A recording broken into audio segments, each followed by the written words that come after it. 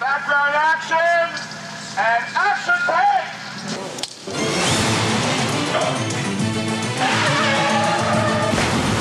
Come on! And action!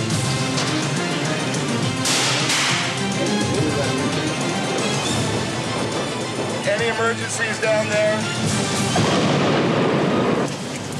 And cut. Good. Cut.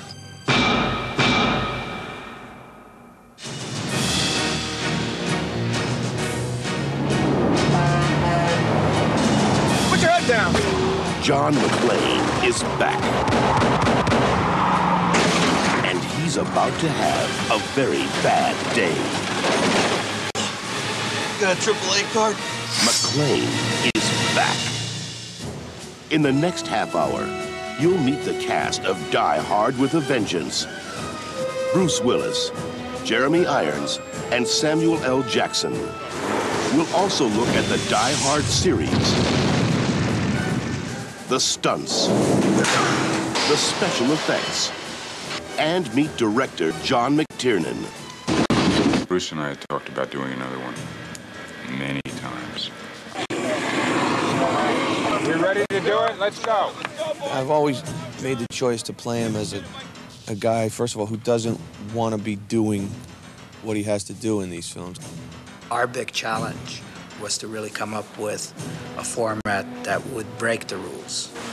Die Hard 3 is ostensibly about a guy by the name of Simon who comes to town supposedly to exact revenge. Simon's just blowing up a fashionable store in downtown New York. We're gonna go. I'm not exactly sure who he is. He identifies himself as Simon. And he says, I'm going to play Simon Says with Lieutenant McClane. What is all this about, huh? If we don't do it, this guy says he's going to blow up another public place. Why me? What's it got to do with me? I have no idea. He just said it had to be you.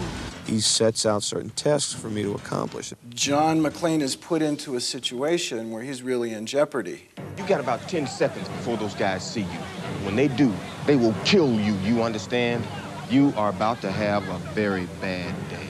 And Zeus bails him out. Get up, come on, get out of here! Get up, come on, get up! Back up, I mean it! I don't want to, but I will, you know I will. Stay! Simon tells the police that since I wanted to get involved, I now have to remain with him while he chases these bombs all over the city. Who are you? Somebody I sent up? What'd you do? Shoplifting, purse snatching, cross-dressing, what? He has us running around all over the city trying to solve these things. Where the hell are you going, McClane? One of the things that attracts me about Simon is that you don't know. You spend the movie finding out what makes him tick, what he's about. And you are in the flower business, Mr. Van der Vlugge. Vlugge. Pardon? Vlugge, van der Vlugge. Rhymes with tulips, which coincidentally is what I sell. I see. McClane is also trying to find out what makes him tick, why he's doing what he's doing. So he is not only keeping a jump ahead of the audience, he's keeping a jump ahead of the hero. Okay. Background action. And action. And Jeremy Irons, I mean, we were so pleased to get him on this picture. And he's a great bad guy. Oh, I think we'd go straight to the withdrawal. Danke very. Simon says, go to 72nd Street, and if you don't, this will be your punishment or penalty. Now, there's a significant amount of explosive in the trash receptacle next to you. Try to run, and it goes up now. Nobody's gonna run, but I got 100 people out here. He sets up these very strange and witty kinds of riddles for us to solve, or else a bomb will go off. Ask yourself this question. What is 21 out of 42? He's just playing a game with John McClane.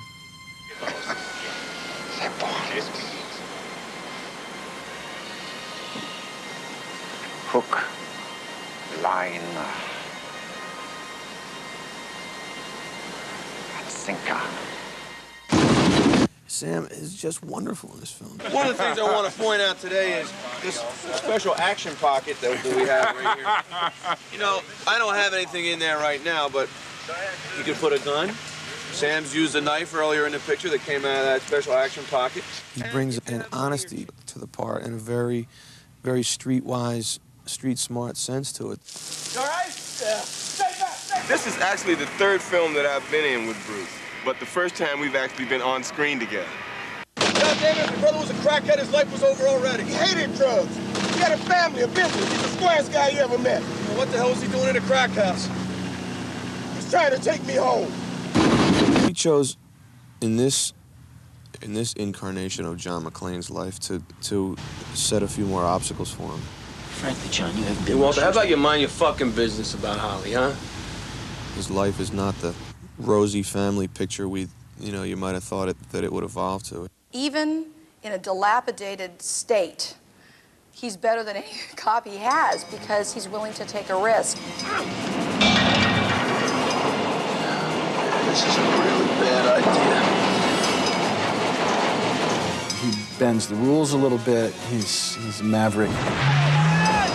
Taking the scenic route. I think the Die Hard series has really built its audience because people like to root for the underdogs. Welcome to the party, pal!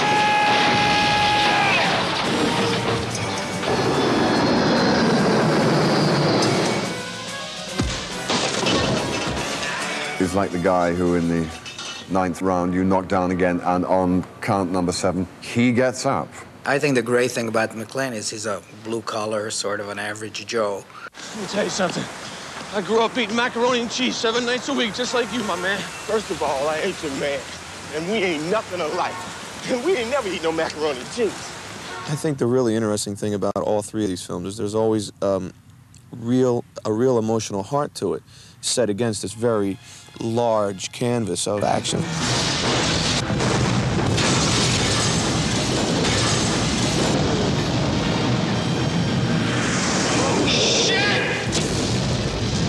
We've always constructed it so he doesn't have any choice, that he has to jump off the building.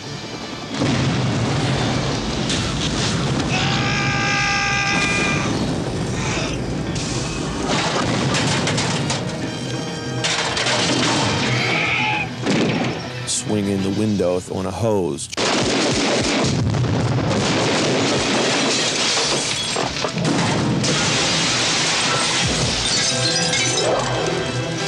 Jump onto the wing of an airplane.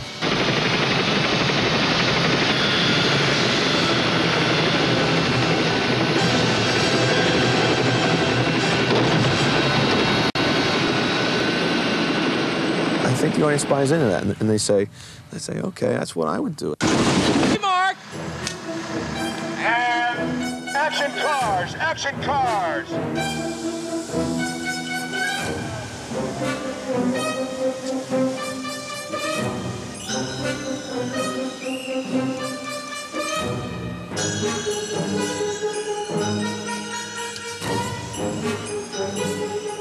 For fans of the series, Die Hard with a Vengeance offers a unique look at New York City as the setting for international terrorism and filmmaking on a grand scale. I always thought it was a very novel idea to put this guy back in his home turf and then mix up all the pieces on the board and say it's not what you thought. The best way south is not 9th Avenue, it's through the park. Oh, dear. New York is one of the stars of this movie. It's a city who realize they make money from making movies, therefore allow you to make movies and really facilitate the operation. And we did some stuff down in Wall Street, which we closed off, I think, about 2 weeks. On action, all the cars and stunt cars go.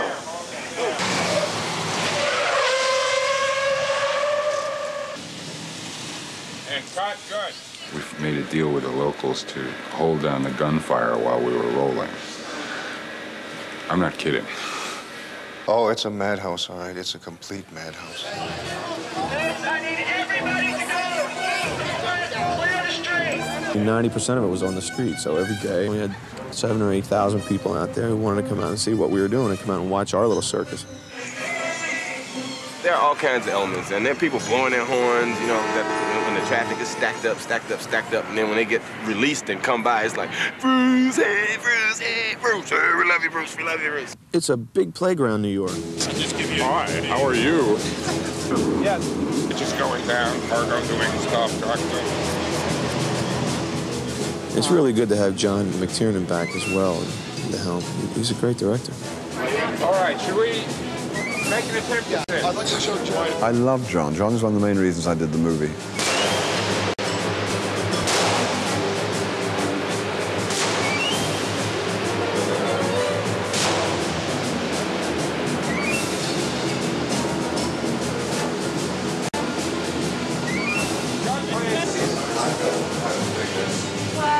Yeah, but whatever you were doing it in a cool way. All of it was working great. Well, Die Hard 1 in this film, too, Die Hard with a Vengeance, he shoots the film in his head first, so he knows what he wants. He's already seen it in his mind. He's doing it, but he's not really doing it, which gets you more pissed off. And then I'm going to have him come down handheld right here. You have someone who is one of the creators of the genre, who understands action films. Act!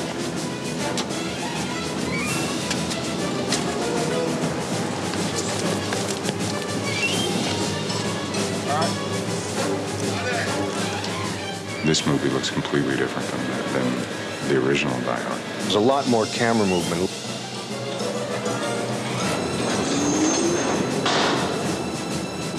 He's responsible for building that suspense and taking you on that roller coaster of ups and downs through the films.